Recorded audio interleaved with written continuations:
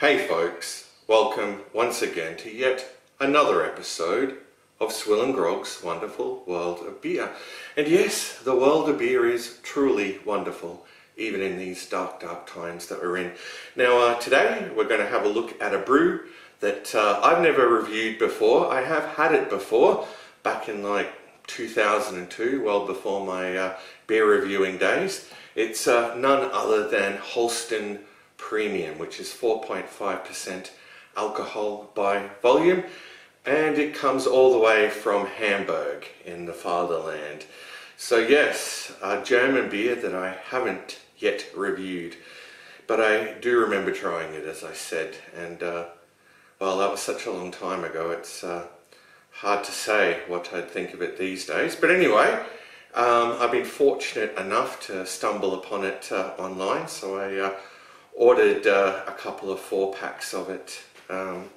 Alright, so let's crack open this 500ml can that's been deep chilling in the SwillinGrog beer fridge for a couple of weeks, and give it a pour into this mug.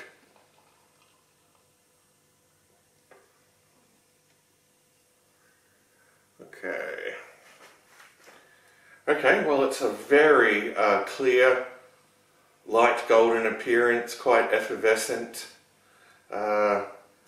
Nearly 2 fingers of bright white, frothy looking head there. Let's move on to the aroma. Alright, getting a lot of sweet grains there. Yeah, not really your typical, you know, German Pilsner or German Lager aroma, actually. Yeah, a lot more sweetness than you typically get. Let me just top this up.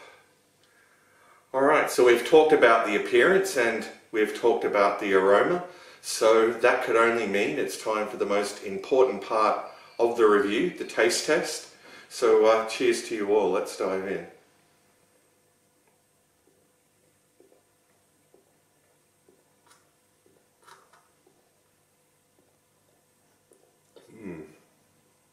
Alright, a nice hit of sweet bready malts up front. Yeah, very tasty. No bitterness to speak of. You know, it's quite crisp and clean. Got a nice little tang to it. I'm quite liking it actually. I need to have another gulp. It is my first beer of the day.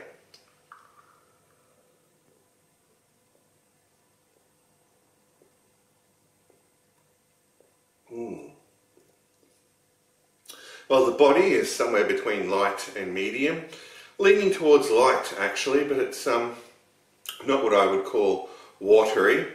It's very drinkable, and of course at 4.5% ABV you could session it. The price point, I don't remember exactly what I paid for it, but I don't remember it being too bad by Australian standards. Yeah, it's a shame that it's not so widely available here in Australia. I mean, I could get this, you know, obviously through an online beer store, but what you find is more in the abundance here is their alcohol-free beer. You know, they have the alcohol-free variant of Holsten, you know, available at like Dan Murphy's and various other liquor retailers, but they don't actually have the real deal, which is very odd, I must say. Yeah, but I do, like I said initially, remember a time when you could get this here. It was, you know, fairly easy to come by. I even remember them giving me like when I bought like a 6-pack of these bottles back in around 2002, they gave me like a 6-pack carrier. Yeah. Anyhow,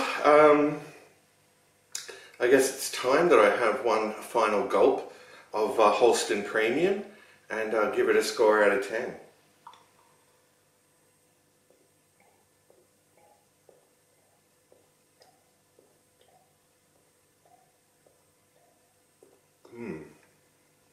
Alright, well, all in all, it's got a different sort of a taste about it. Not your typical German lager by any means, but yeah, still quite enjoyable. Yeah, I could drink a lot of this actually if it were readily available, you know, and at a good price point. Then yeah, I'd probably buy it fairly regularly. It'd be part of the beer cycle, to quote Jez.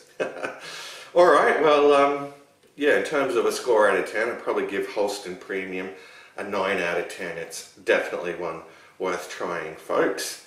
An excellent mass-produced German lager. Rightio, well, I'm just going to kick back and enjoy the rest of this, and I'll see you all in the next review. But until then, fare thee well, all.